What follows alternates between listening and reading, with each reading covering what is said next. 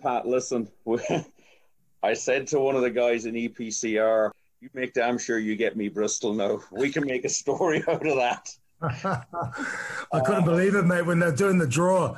And I saw it. And, obviously when the tears were done at the end of last season, I said, it looks kind of, and I said to Mole, oh, man, I bet you it's going to come out. And I was watching the draw and the balls are coming out and which pool. And I'm going, oh, no, we're going. But, hey, it's another way to get back.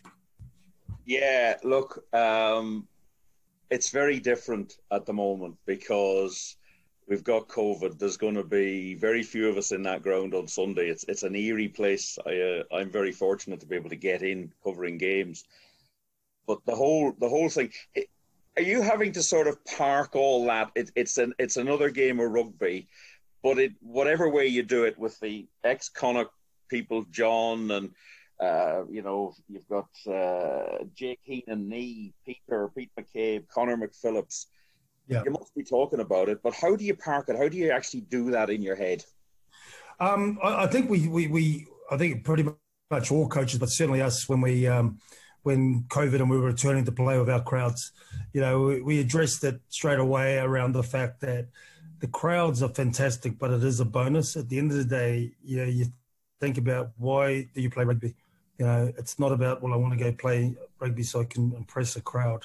It's about, I love the game. I want to get in. I love playing with my mates and go out there and I want to, achieve something with my mates.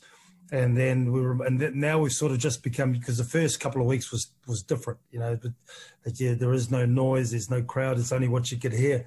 And now it's become a bit routine. So it's not surprising the amount of away teams winning, in all competitions, because it just shows the influence that the crowd does have on all areas of the game. But I watched a couple of games at Sports Ground as I keep an eye on Connacht, and it's hard to imagine because you know what it's like, and you see. And normally, even when I watched some games before COVID struck, when I left, I could see faces I knew, and that's a nice way to see things. And I think it's certainly a disappointment. There is no crowd there because it is something special. Yeah, people.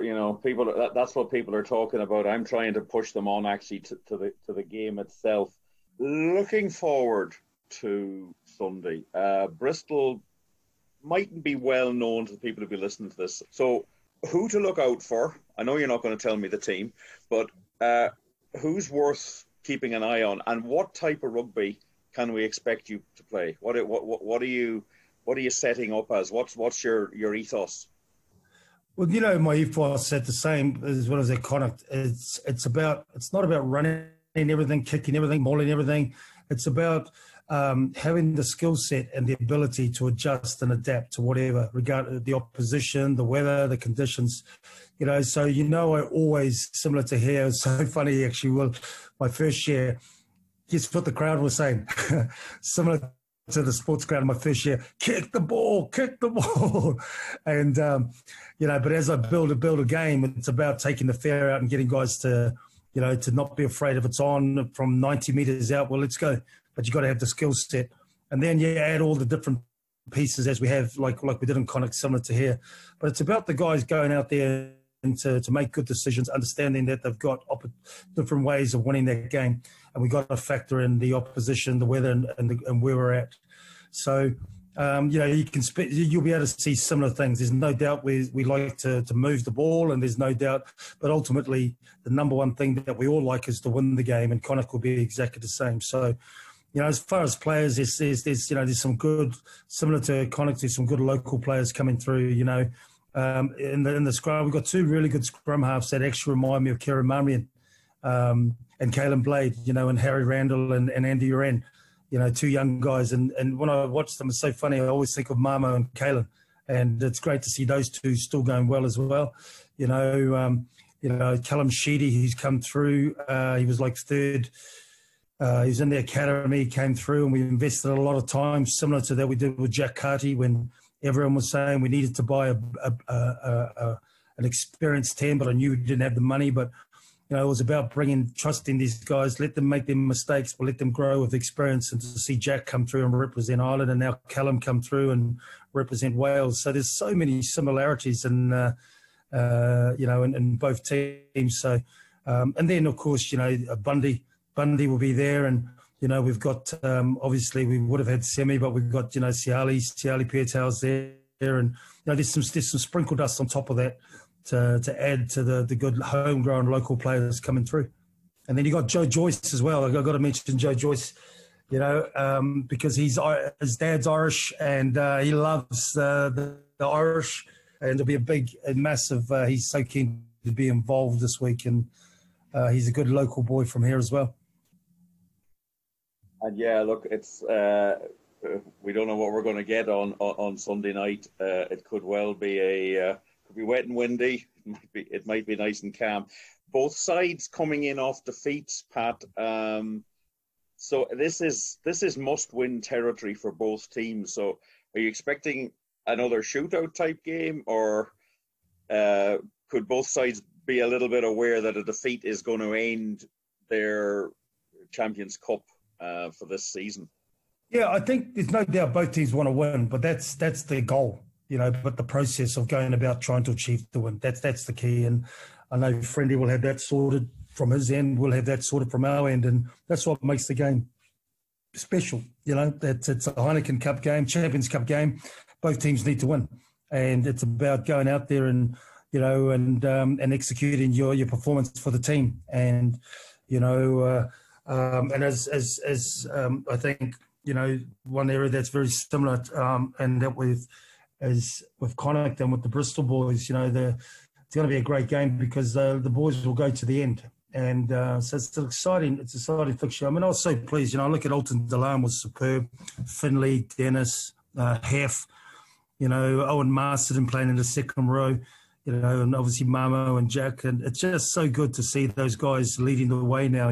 Alton calling lineouts, man, that was no one would allow Alton to call lineouts before, and he did a great job. And and Hef now in the Irish team, just their confidence and experience, and that's what you wanted. You wanted these homegrown boys and the guys that have been there. I mean, I still have on my wall picture that I was given with Finlay Beelum and Alton Delan, Nathan White, Mamo, and Robbie on it, because the first time we had 5 Connacht players on the field for a Six Nations game. It was given me by a season ticket holder supporter, and I put that on my wall because I'm proud of the fact that certainly Alton and Finlay, when I first arrived, people were telling me they weren't going to make it in the academy. And when I talked to them, they told me their goals, and I watched them train. I knew these boys would come through, and to see them still leading there is awesome.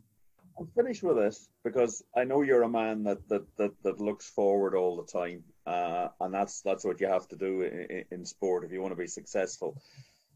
But sometimes in your mind's eye, do you ever think back to your time here, and in terms of just, does it bring a sense of just of satisfaction and the fact that you left Connacht in a better place than when you came here?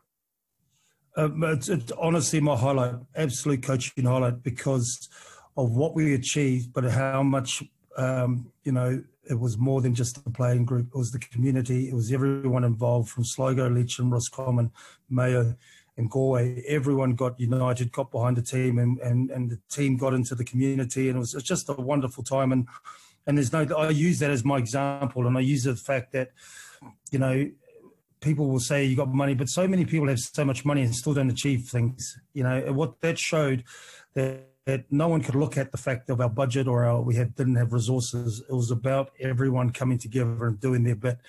And, and I remember at the time, if I went to a place that did suddenly have more resources, and certainly Bristol, the template won't change. That ultimately, you've got to get your vision right. You've got to get your relationships right, get your game right, your culture, your leadership. All of those pieces have to come in regardless of where you sit.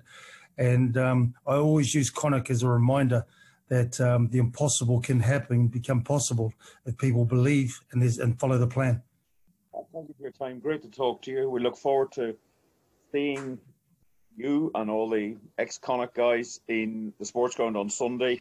We'll probably be able to wave at you from a distance. It's a different world now. Everything's COVID related. Have a safe trip. Have a good game, and we'll talk again soon. Cheers, mate. Is Rob and Al still involved in the Craigie, the podcast? They'll be there. You've Rob and Lindley and Alan and Dave. Oh, Lindley, of course, yes. Yeah. And Dave. It's the same crew. We're in the same place. So if you turn around when you walk onto the pitch, we'll be standing on the terrace. I'll wave to you. Look forward to seeing you all.